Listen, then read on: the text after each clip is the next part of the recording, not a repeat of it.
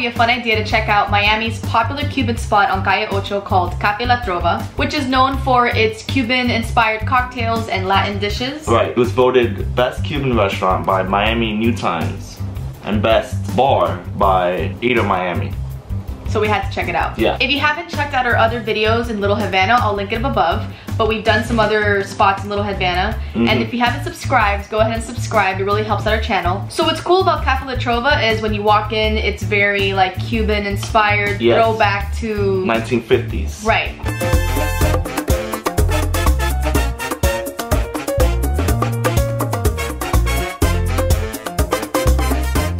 I think this is a good spot for both tourists and locals. If you're coming to visit, it's a nice spot to check out. And if you live here, like we do, and had never really just decided to go over there, now it had only been open for like a year. So mind you, it is a new spot. But in the back, they have an 80s bar, which is where we actually hung out because the place was so packed that we couldn't go anywhere else. Just know that if you're gonna go on a weekend, make reservations. Try to make reservations, yes. It gets very packed.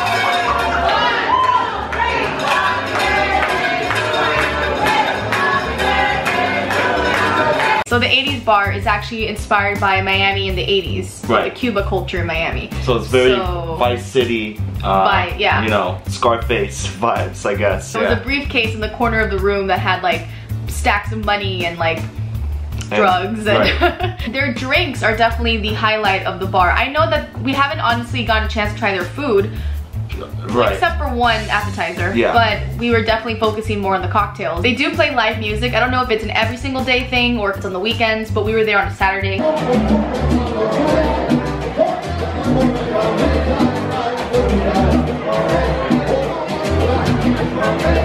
So they have an option that you can order called the Trio Matamoros.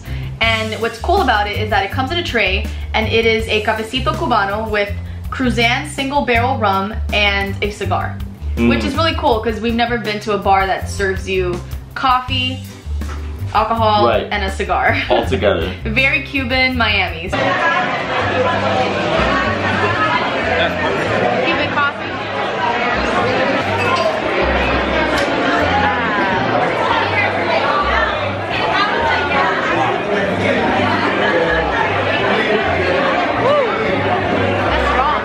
That was $28, which, I mean, it's a little pricey, but like, it's gimmicky, you know?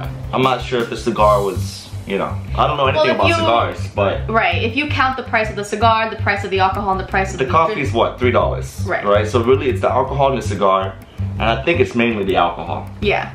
That but even then, you're paying for like a cool concept. I mean, the alcohol was really good. A single barrel. And it tasted good with coffee. And it tasted right. Yeah, we noticed it complemented each other. Now we were inside where we couldn't smoke the cigar, so I'm not sure how much, you know, all three would have, you know, blended together. But they'll cut it for you. Yep. They'll cut it for you, and we eventually at the end went outside and tried the cigar.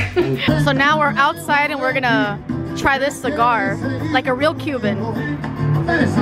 They got little spots here to sit down and smoke some cigars. I don't know anything about cigars, but you know, it's fun, I guess. Do you even know what you're doing? Looks like it. How do you do it? You just puff? Yep.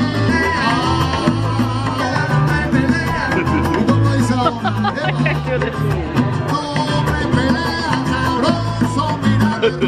I don't know what I'm doing. We also tried a really cool drink there called La Chancleta, which chancleta is sandal. So it's served on a chancleta. We got our chancleta.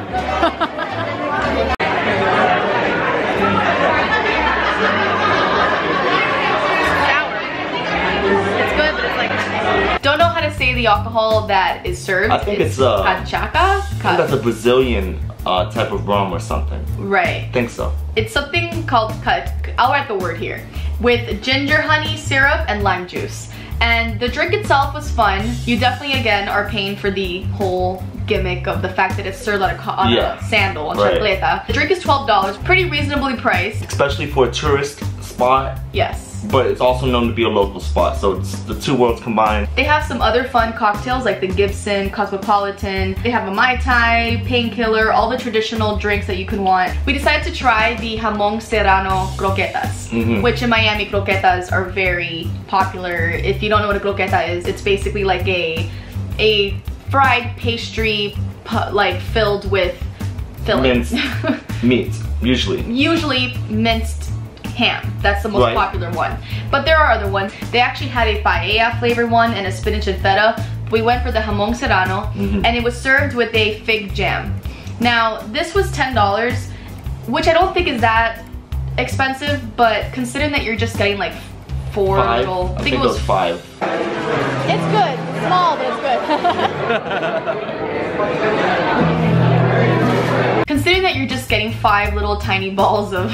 Right. So if you go to your local bakery in Miami, any bakery that sells croquetas, you can get one for like $1. So for the price of 10... And they're much larger. And they're bigger. Like probably 3 of these combined into one. Right. Now, they're cheaper because they're also cheaper quality.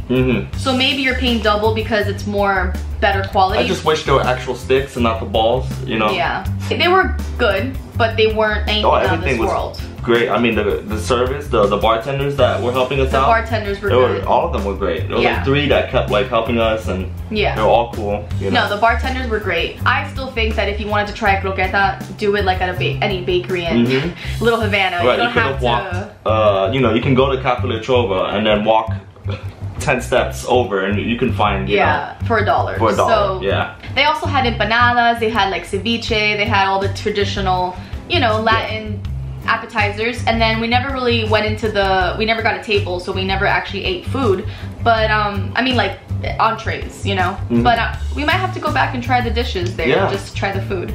Definitely. We heard good things about the food. Right. Being Cuban and living in Miami and having a place like this which can twist like the modern, you know, world of it to the antique classic era of it is very cool, and I think if you're coming to visit Miami, it's definitely a cool spot to check out.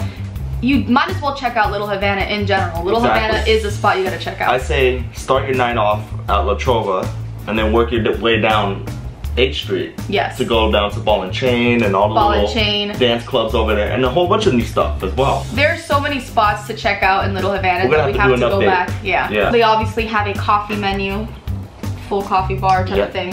So, but I still suggest that if you're gonna get coffee or croquetas, go to your little bakery down Little Havana, and any Cuban bakery will Unless you're gonna get a special coffee, because they had an option there where you can get some with brandy. Okay. You know, that's, you know. If you want a spiked coffee. But if you just want like a cafecito. 10 feet over to the next little plaza. And there are literally like hundreds of bakeries in Little Havana. So just go to support one of those bakeries, get a cafecito, get your croquetas, maybe even get your empanadas there and tequeños and all that stuff. But when you're at Cafe La Trova, you probably should get a cocktail and probably get more of like a entree and get the full experience and not waste your money on something that you can get somewhere else for the basic. I mean, I can't speak for the empanadas. There wasn't an empanada there that looked good. We didn't try the empanadas. So maybe next time. 10 out of 10 would recommend, and toodaloo.